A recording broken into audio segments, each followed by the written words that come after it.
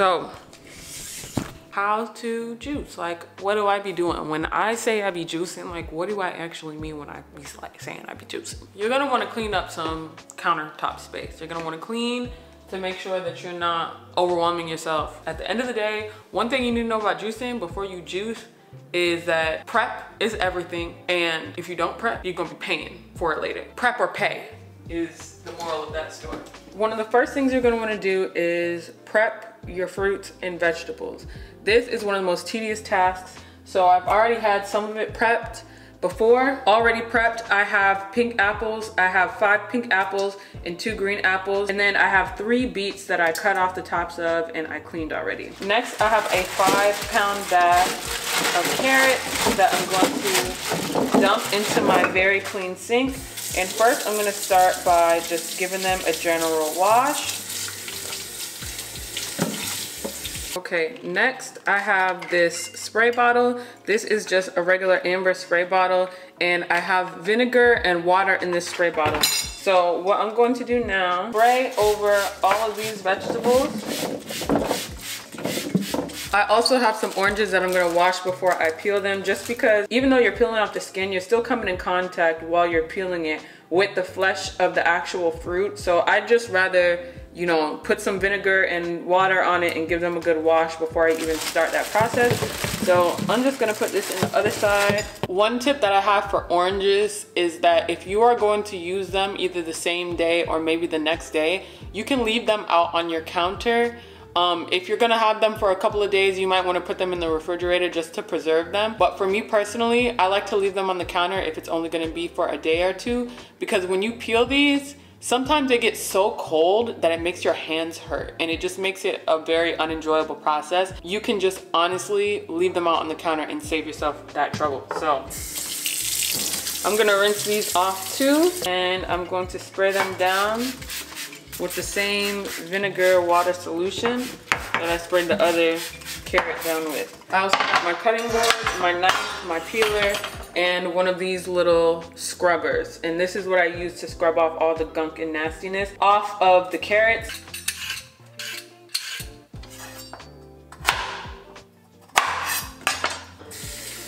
Then I rinse. Now the skin that I'm peeling off, I feel like the best thing to do with this, if you can, is to either compost it.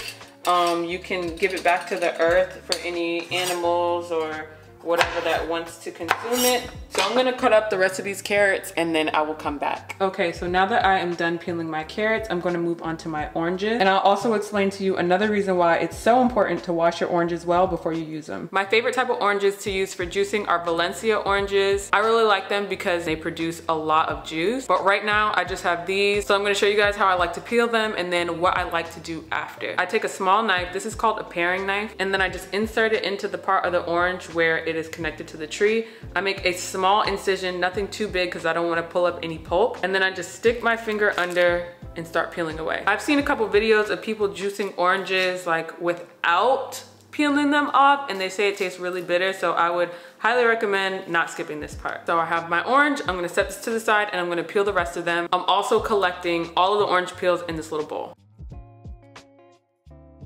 All right, so my oranges are peeled and I have all these beautiful, fragrant, usable orange peels that you do not have to throw away or even compost. If you wanna compost them, that's also fine, but I really like what I'm about to show you guys next. So all you're gonna do is get a mason jar and you are just going to layer these orange peels in that mason jar. I typically juice 1 full bag of oranges, which is about 7 to 8 oranges, and most of the time it does a pretty good job of filling up a mason jar of this size. There's still a couple more in here, but I'm going to add a little something to this jar before I show you guys what I do next. So I have this Jamaican bay leaf from my grandma's garden, and I did a video about this on my TikTok, but I also want to reiterate it for all the people on here on YouTube. I don't know if you guys have ever heard about bay leaves and the way that people use them in their magic practices. For a long time, people, especially black people, that's all I could really speak for, have been using bay leaves in their spiritual and magic practices. A common practice is like writing something on the top of bay leaves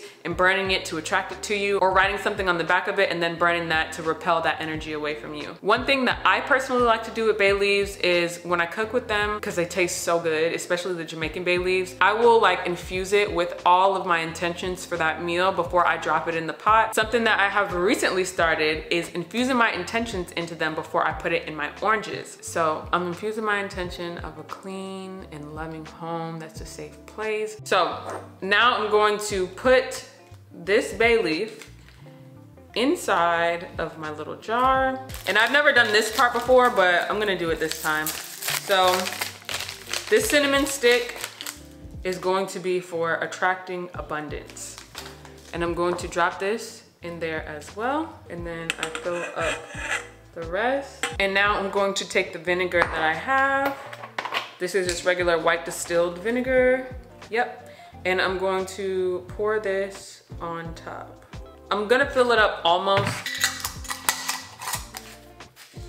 and shake it up so that all the air bubbles rise to the top. Take the top back off and then finish adding the vinegar, like to the point to where you're like, is this gonna spill over? And then we are going to go over the sink and put the top on, allowing for all the excess vinegar to kind of like drip out. Put the lid on tight and dry it off. And then I will store this in a cool, dark, dry place for 2 weeks. After that 2 weeks is over, we will get this. You can tell that there's a clear difference in color. This has obviously been there for longer. And the liquid in here is thicker. And then most of the time it goes from that to this, to my spray bottle filled with half water and half of the solution. I use this to clean my home with. I also might add some of the concentrate to my floor cleaner when I'm doing mopping. And it's just really good at cleaning my home physically as well as energetically, and I love it. Not only does this cleaner save you money because you're not having to buy counter cleaner or floor wash or anything like that, but it is also non-toxic and you know exactly what's in it because you made it yourself. And aside from that, I think the biggest gift of all when it comes to this is it's extending the life of the gifts that the world has given us. So you're saving so much money in the product, in hospital bills, in everything, and I love it! Please, if you juice, make this. You don't have to put the cinnamon or the bay leaf or anything like that in there if you do not want to. This is not something that you have to not be a certain religion or be a certain religion to do. It's literally just respecting the world and yourself and your home and all of that. The only thing that I would say is if you are putting this on your countertops and stuff like that, make sure that you wipe it off really well, because if not, you'll see, like if I spray this on the countertop and I just leave it there and I don't wipe it off, you'll see it kind of leaves like a little orange residue on there. But that would be my only thing with this. Just make sure that you wipe it up really good and that you dilute it with water. That way you're not wasting product. Everybody's always like, West Indian Rain, what juicer do you use? Let me show you.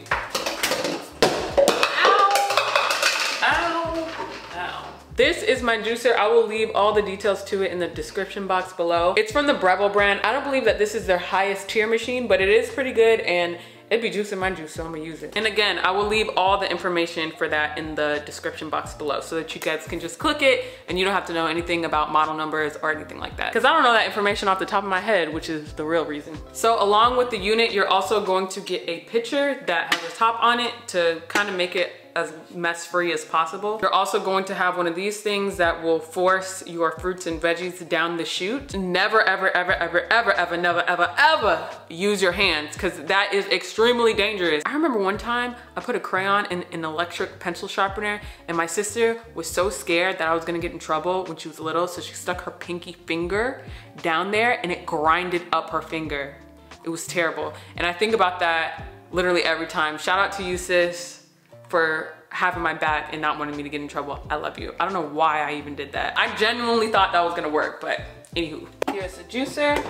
We are going to put this back part here like that. The front part here like that. And then this goes in the top. Just gonna plug it in. I personally like to have a large bowl or a pot or something like that over to the side because this gets filled up really easily. All the remnants from the fruits and vegetables will go out here, so you will probably have to change this several times if you're juicing a lot or for the whole week. And for your reference, this is the bowl that I'm going to be transferring the liquid in once this fills up. This juicer has two modes, low and high. The low is for softer vegetables and fruits such as these oranges, and the high is gonna be for your things like carrots and apples. I'm gonna start with the high because the softer fruits tend to make this get backed up a lot easier, and I just wanna get through most of it before I have to like worry about changing that out every 2 seconds.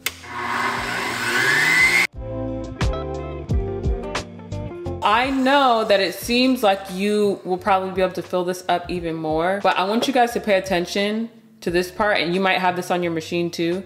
This part like dips down so that the liquid could come out, right? If I were to fill this up any more than where it is right now, this will start splashing out and making a mess. So just keep those things in mind while you're juicing. Another thing I really like about this one is it has this little like lip on the inside here where it kind of takes off most of the foam that you would get from the top of your juice. Up next, I'm gonna do the apples. Next, I'm gonna do my beets. In this case, these are organic golden beets. I prefer to use these over the red beets because the red beets just stain everything. So now that I'm done with that, I'm going to actually clean this because it seems like it's getting a little backed up and I don't need them type of problems. Always make sure that you unplug your machine if you're gonna get in there or take this off, this cover off, and get in there and clean out all this stuff. Next, we're going to do the oranges on soft.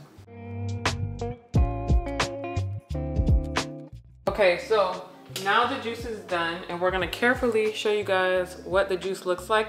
There's still a lot of foam on top, so without dropping it, I'm gonna take my strainer. You can also use a cheesecloth if you want. I'm just going to take off and kind of skim off the top of this. And then I just do that until I can start to see in my swipes a lot of the actual liquid peeking through. So I know it's pretty hard to see, but this is the finished juice and I'm gonna bottle it up.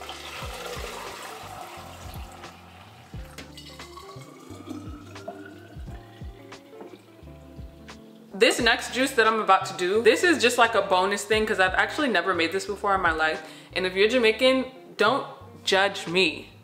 But I'm making soursop and mango juice. I only have a little bit of mangoes. I was gonna eat this. These are like the kind that we call Haitian mangoes. But I don't have much soursop left over because I nyam off so much of it. I'm just making do with what I have, okay? So I'm just gonna put this in a blender. And the methods that I've been seeing everywhere have been pretty much the same. So I'm putting it in the blender. I have already de-seeded my soursop and I've taken off the skin. So the soursop, if you guys are not familiar, it's a really, really, really amazing plant to have just in general. This is what it looks like once it's de-seeded and kind of like, I've been handling it, okay? It looks like this, but not completely. I'll try to put a picture like right here or something so that you guys can see. But the flavor profile is very tropical. It definitely tastes kind of like pineapple-y. It smells pineapple-y. And with a mix of something else, I don't even know what to call it. It's just very, very tropical and it's absolutely delicious. It's kind of tedious to, you know, make soursop juice because there's so many seeds and you have to like remove them by hand. But it's really not that much work, especially when you think about what you are gaining from it. This is anti-inflammatory. It's really, really great for your immune system. It has a very big reputation for being a fighter of the C word. You know, that one disease that everybody has it and it's hereditary and it runs in everybody's family. It's supposed to be really, really, really good for that. Very nutrient dense. You could even use the outside of it, like the skin, and boil it as well. And it's good for like your skin. It's really a wonder fruit. So I'm just adding all of that to my blender. And then, oops, you gotta get every little bit. And then I'm gonna add some water, blend this up on pulse or on low, and then I'm going to strain it. I think that should be enough water. I don't want to make it too watery.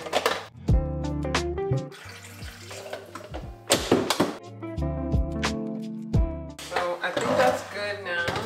And then me personally, this is the consistency that I got it to. And then I'm just going to use my strainer inside of my bowl and just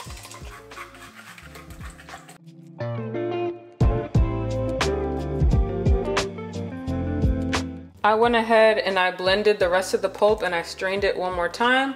And then I blended all the juice together again and I'm straining it one last time. So we're just trying to get as much flavor out of this as possible. Now I'm going to put the juice of, I would say, I'm gonna start with 1 lime and then I'm gonna taste it and see if I need the other lime. This is gonna be nice and refreshing. I could smell it already.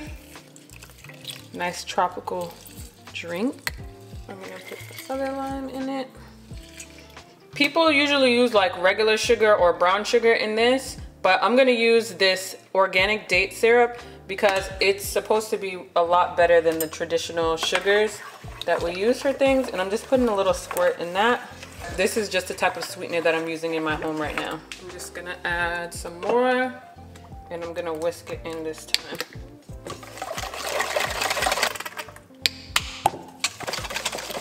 All right, so after a full day of juicing, this is what we have. This, obviously, the orange juice, this one is gonna be so good. It's gonna bless my soul and my immune system, be very good for the eyes. I really wish that my turmeric wasn't frozen and that I had my ginger on hand, but I don't know what happened to it. All on its own, it's fine though. You know, you make do with what you have. This is the mango soursop juice. It's more of like a mango nectar type of consistency. Also, what I have done is I have cleaned off all of the fruit off of these soursop seeds. I have washed them thoroughly and dried them, and now I just have them in one of my little Pyrex containers, and I'm gonna spread them out so that it's nice and flat on a paper towel, and I'll just let these dry out. I also have a few of them planted outside in some dirt to see if I can get some sprouts. Anyway, thank you so much for watching the video. Make sure to leave a little unicorn emoji in the comment section below if you made it up until this point. And also make sure to watch until the end because I always post a quote of the week and it's always just a nice little parting gift from me to you at the end of my video. So make sure you stay tuned for that as well. Also, be sure to let me know if you like this type of video. Is this a style of content that you like to see? I've been trying to get more in my holistic health bag because you guys want it, and that's also really been a huge part of my journey, especially recently. So if you guys like videos like this, definitely leave that thought in the comment section below. Make sure to like, subscribe, comment, and share. Follow all my social media accounts right down there, and I will see you in the next video. Peace.